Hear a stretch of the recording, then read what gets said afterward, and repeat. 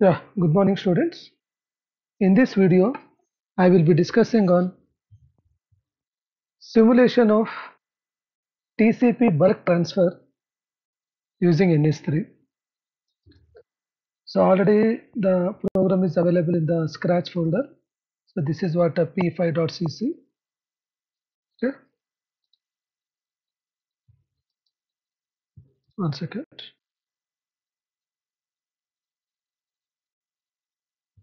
Okay, let it be. So uh, before watching this video, I recommend you first you watch my previous video, that is the first program, that is how to simulate the point-to-point network using NS3. So it is almost same as your first program, that is point-to-point simulation. However, instead of using the UDP protocol, we are using the TCP protocol. So in case of first program, so first you watch that video. The link is available in the description box. So in the simulation of point-to-point network, we have seen one node we made it as a UDP echo client, and one node we made it as a UDP server echo application. But here instead of attaching the UDP, we are going for TCP protocol. So remaining the entire process is same. So let's see the demonstration. So here you can see I am just assigning the unsigned integer, maximum bytes is 0. Means here I am not declaring any packets, how many I am going to transfer from one node to another node. So here I am taking only two nodes. So one node I will make it as a client, that is TCP client. The other one I will make it as a TCP server. So how many packets it is sending? It is assigned to 0. Okay. So this is what the normal way of creating the nodes. So here I am creating two nodes, and then this part already I think I am just establishing the taking the help of point-to-point helper. I am setting the data rate as 500 kbps and also delay as 5 millisecond, and immediately I am installing the devices on top of nodes. Okay, here I am just setting the internet stack helper and installing on top of nodes, and here I am setting the IP address for both the nodes. So the base address is 10.1.1.0 and the subnet mask is 255.255.255.0. So when I say 10.1.1.0, so the first node IP address will be 10.1.1.1 and the second node will be 10.1.1.2. So the server port number I am taking it as some 900, any number you can take. So the only difference is here, if you watch my first program, here I have called the UDP echo client helper. But here, since I am using the TCP protocol, that's to a bulk transfer. So I am just calling one of the application known as bulk send helper. So which helps in transferring the huge amount of data until the simulation time is completed, 0 to 10. However, the maximum bytes I have said is 0. So here what happens? I am just calling that bulk send helper. The object I have created is source, and this source application I am directly installing on top of nodes.get of 0, means first node. So node not will become now the what you call that source TCP, where this bulk send helper has been attached, where it will start sending the huge amount of data from 0 to 10 seconds. So here I have seen the maximum bytes I am sending is just maximum bytes. I have sent 0, so it will go on sending until this simulation time is completed. So this is the extra part we need to do. Okay. Once again I am telling, just you call bulk send helper, the object is source, and then I am just installing that source.install on top of first node, that is nodes.get of 0. All the source applications have been installed there. Similarly now second node you should make it as the TCP server, but here in case of UDP we are not expecting any acknowledgements from the a receiver, but here in TCP you have to get the acknowledgement back from the receiver for all the nodes that it is received, because since it is TCP, it is a reliable communication, so three-way handshaking will be there. So that all three-way handshaking is done using the TCP socket factory. So but now here I am making what is called as server application or node 2 application. But in node 2, please keep one thing in mind.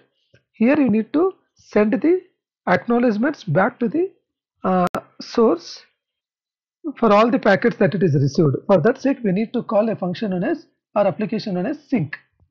So packet sync helper we should take. The object I have created is sync, and that sync I am installing on top of second node, that is nodes.getOf1. So what the sync application will do, what are all the packets that it has received, it will send the acknowledgement back to the sender since it is TCP oriented.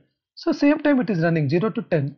At the same time the client is sending the huge amount of data. For all the data that it is received, it is sending back the acknowledgement. So that's what the sync applications has been installed. And for this sync application, I am not assigning any IP address. However, I am just calling the internet socket address, okay, where a function is called IPv4 address get any, okay, automatically it will get some broadcast address, comma, and it will assign some default port number. So for the sync application, the default values are assigned. So this sync application, what it will do, it will just send the acknowledgement back to the sender for all the packets that it is received. Okay, so here I am just creating the trace file. So in this program, I am not creating any XML files, that is network animation files, and I am not creating any PCAP files, that is for Wireshark files.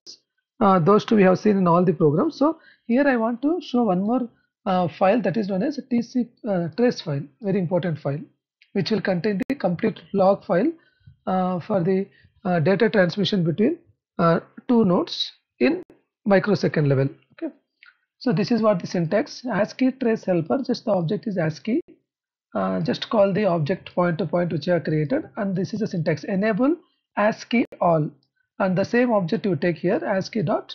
This is the class you need to call to create the trace file, that is create file stream, and then pass the file name. I have given the file name as tcp bulk.tr. Then stop the simulation after 10 seconds. And here it is very important. See here what I am doing here. I am dynamic caching. So what are all the packets that are sending from the sync applications dot get of 0? Means what are all the data that I am getting from the first node is recorded in the sync applications. All those are stored to sync 1. Now the sync 1 contains the complete information or the complete packets that are sent by the first node get of 1.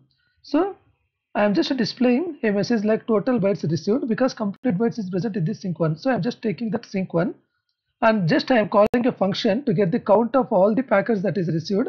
There is a function as get total of Rx, that is nothing but received packets.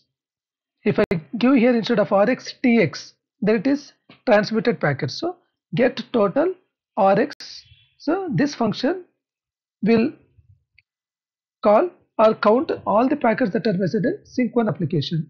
So it will just fed a message like total bytes received is so and so. Okay, this is the terminal output, and parallelly a log file is created that contains the complete information of the two nodes by the name tcp bulk.tr. So hope you understood. I will just run the code. So the file name is p5. Okay, as usual you can run the code. It's a very simple program. Okay, I will just go to terminal.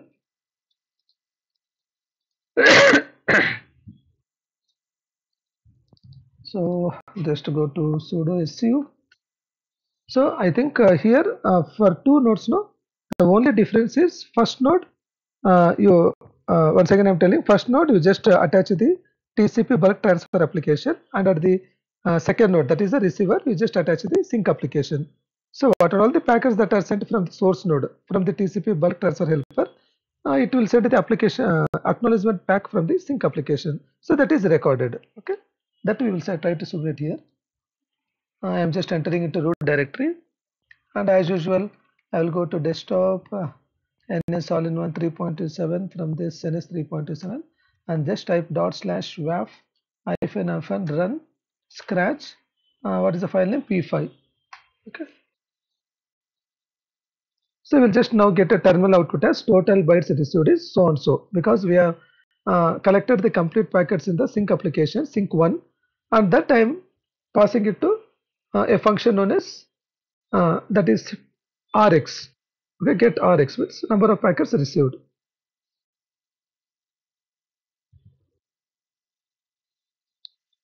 It will take a couple of minutes.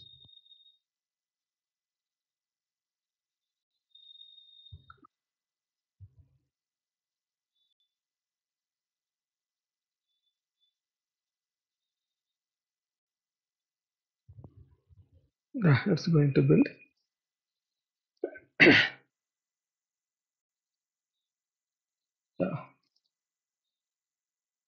Yeah. Here you can see the total bytes received is some 5,64,248 packets. Okay. So now we will see whether the trace file is generated or not. Just click type ls. You can see somewhere that we have given the file name as a TCP bulk. Here you can see TCP bulk.tr. So now let us, if you open that file, see how it looks like. Desktop all-in-one NS3.7. Here is TCP bulk.tr. Here you can see that. If I open this now, it's not so easy to analyze, but you can see all the SYN, PIN, SYNAC, ACK application, all those three-way handshaking, and also acknowledgements getting, that all you can see here, but it is not so easy to analyze manually. So we need application known as trace matrices. So already I made a video and it is available in the description box where to download the trace matrix application and how to use it. You just watch that video. So the link is available in the description box. So now directly I will run that application. Again I am going to desktop.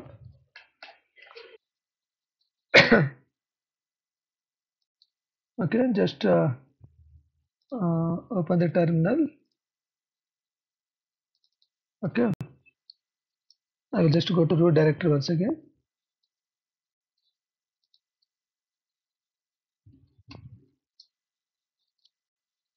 So I will just change to desktop directory. There you can see this is what the application. So you can watch my previous video how to use all this. So directly I'm entering into that directory trace matrices.1.4 Java, and this is the syntax to run Java space hyphen jar and then trace matrices.jar. Then click enter. You can see now the application will open. Okay, this is the syntax. Yeah, this is what the trace matrix application. Yeah, okay, here you can see file, choose file. So you need to browse your what you call that a trace matrix file. That is what a trace file. I will just go to home directory. From there to my directory NS all-in-one NS3.7, and there you can see TCP bulk.tr. Okay, just to open it, it will just show the name of the file, what is its size, when it was modified, its path, everything. Just you click on execute analysis. Okay. So now it is analyzing the entire file. Here you can see total include packet is 1707, total sent packet is 1607, received is so and so. There is no much packet drops, only two packets are somewhat dropped because here there are no multiple nodes, only two nodes are available.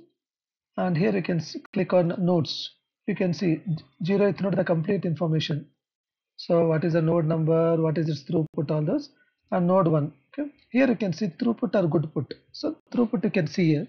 So you can see node not, the throughput is 62,345 and node 1 is 2,890. So in this way you can just compare it. Through good put you can just leave for time being, and there is the letter results also is available. So in throughput, okay, and streams you can see here. So streams are mainly used for plotting the graphs. So here you can see TCP all. It will show the complete information of both the streams, means first node as well as second node. If you want to know the information only about one node, TCP node. This is the first node information. So now I will try to compare the throughput of both the nodes. So what you can do, you can go to streams. So you just first install the GNU plots, all those. You will get an option here enabled, that is export TCP graphics. Just click on it. So now you can get the complete plottings. Oh, something is getting on. Let it be.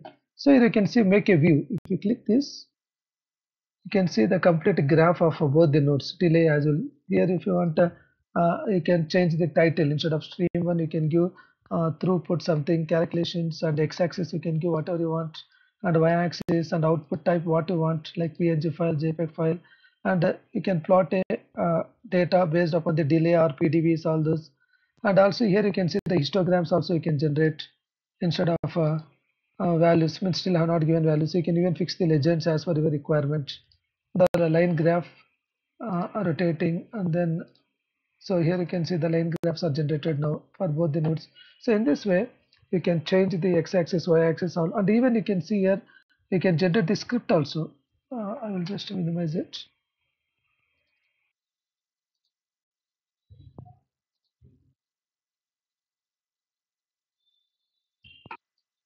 Okay, I'll just minimize this better. Here enable grid, if you want you can enable, so it will enable the grids now as per your convenience. And there is one option, I'm not finding it. Wait,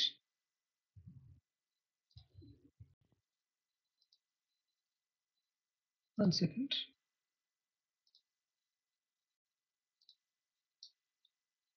I don't know why it is not going down. Here you can see one option to generate the script directly.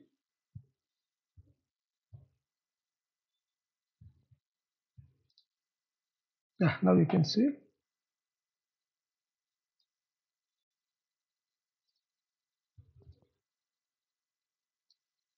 1 second.